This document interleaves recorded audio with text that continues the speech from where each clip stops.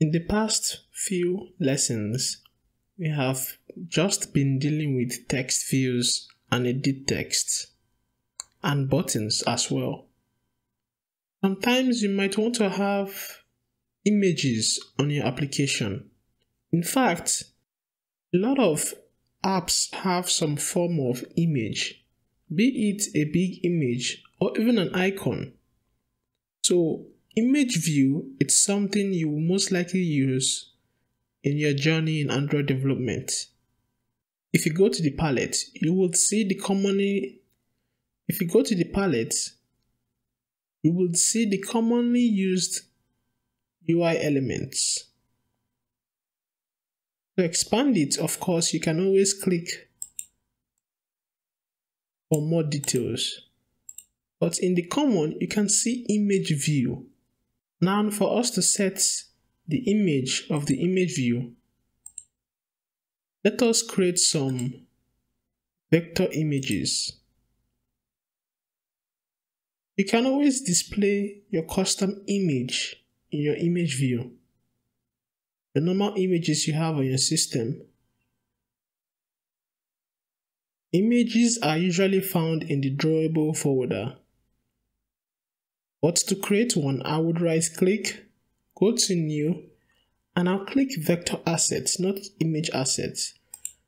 Now Android Studio comes with a set of clip arts which you can always import into your project. If you don't want to use that clip art and you want to use your own local vector image, you can always reference it by selecting the path and then clicking next. For now, so that you don't need to get your own custom image, let us just use the image found on Android Studio. I'll click on this Android icon to change it.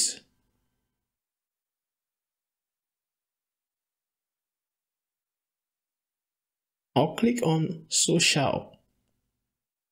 Let's click on sentiment satisfied. And I'll click OK. Now this is going to be the name of the icon. This is the color. It's currently black. If you want to change it to another color, you can always change it.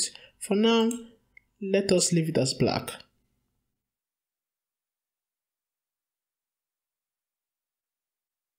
And we say next. It will be found in the drawable with this name. And I can say finish. Let me drag and drop an image view here. Normally, when you drag and drop an image view, they would ask you to select an image you want to be displayed by default in that image view. I can click on sentiments, which we just created right now. Let's run this. And there you have it. You have your image view showing the smiley face. But what if you wanted a larger image here? Something bigger than this. Remember that the image we created was 24 dp in width and height. You can always edit that size. So let's say I want to override the default size. So I'll make it 4 times its size. I'll make it 96 dp. Might as well change the name so that it reflects what I created. Next and finish. Now I have 24 and 96. So how do I change the resource of this image? I'll go to text. Now if you look at image view, you'll notice that there's a resource statement here. Click on preview to preview the UI. You can always close this left tab here. And I can come here. It will suggest the 96 version. And I click on it. You can see the image is now larger. And there you have it, a smiley face. You can as well place other images if you wish. Even images you download online, once they're in the drawable and you reference them, they'll be displayed on your image view.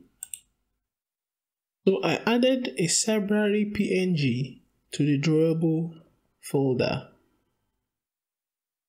Now you can do this by opening your File Explorer, dragging and dropping a file here, or you go to your drawable folder in your project location and paste it. How do you find your project location? If you look up, you would see the path to this current project. From there you can find your resource, drawable, and you can paste the image there. So let's go and change this image to library. I come over here, I'll write the name of the resource, library. Oops, library. So here you have it. Now the image expanded because I chose wrap content. So the actual image is a big image. So that is why in trying to wrap it, it expanded more than the actual room I have on my application. So if you want to restrict it to be at a certain specific size, unlike our sentiment satisfied, which we specified the size when we were creating it, sometimes you don't have control over the size of the image unless you want to edit it. So I can easily come and edit this image view. If you look at the layout width and height DP, you will notice that as I was editing it, it was changing. So it remained this fixed size. So let's try to run it.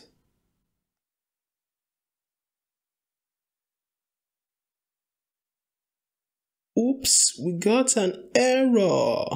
So let's read what the error is.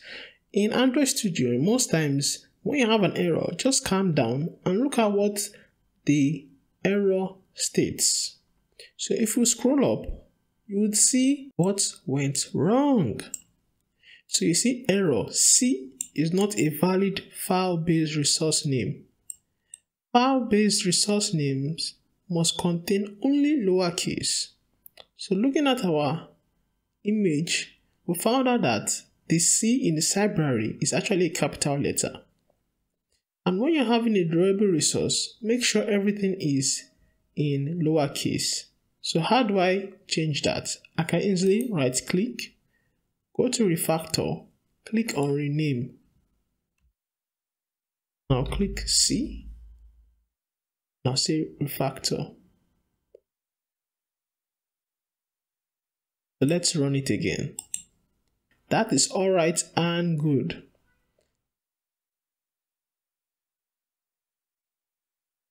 We can also change the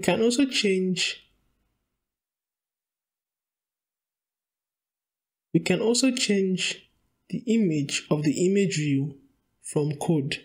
So let me give you an example. So I have this layout. I have an image and I have a button, happy, neutral, sad. Depending on which button is clicked, it should show an image. As a tip, you may be wondering what's the difference between this design and this design that looks like a blueprint. So just like I said, this is the blueprint of this. Sometimes when you start designing, you might not clearly see the connections between your UI elements, or you might not even notice the layout properly. Sometimes you might make some views invincible. And if you make them invincible, you can't really see them in this view because this practically shows you how it will appear in the actual app. So if something is invisible, you're not supposed to see it here. But the layout will show everything that exists in that layout. It shows you the connection easily and it helps you have a better view of what is going on. Of course, if you decide you don't need this, if you come over here, you see blueprint and design. You will see only blueprint and you will see design. If I click on design, I only deal with the design. You can as well select this. Doesn't really matter. Or you select blueprint and the design. Let us get the artwork that will be displayed, the images. So we have sentiment satisfied. Next, we need to get something to represent neutral. We click on this, go to social, sentiment neutral. Yeah, I think that will do. We'll make this 96 as well.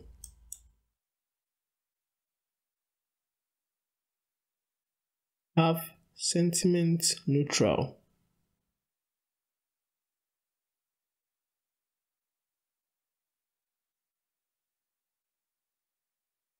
Over here, go to new vector assets. I selected sentiment neutral by coming here and clicking OK.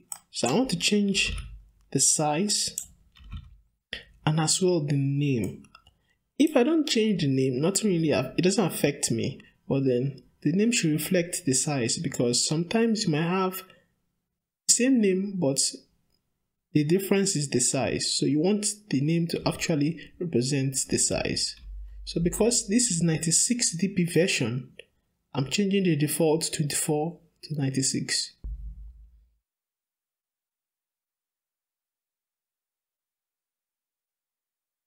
Alright, so like other things we have dealt with, this has to have an ID. Currently the ID is image view. We can leave it like that.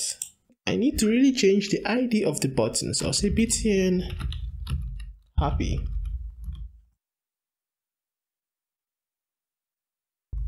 So let's go to our main activity and reference this. If I click button happy, so now I have an on-click listener on the button happy. Let's set an on-click listener on the neutral. So now what happens when happy is clicked? I would say my image view dot set image resource. They are our resource dot drawable, because it's located in the drawable. Dot sentiment satisfied 96. That's all. Now, if it's neutral, we can easily copy this. Instead of satisfied, look for neutral. It's sad, copy this, cut this out, look for sad, and that's all. That's all you need. Run this program. Now, if I click happy, it's happy. If I click neutral, not so happy, but no, we can manage it. If I click sad, but this guy, he ain't so happy right now. But I know you are happy. We're a happy bunch. So that is image view. So that's it for image view. I hope you enjoyed this. In the next lesson, you would learn about checkboxes.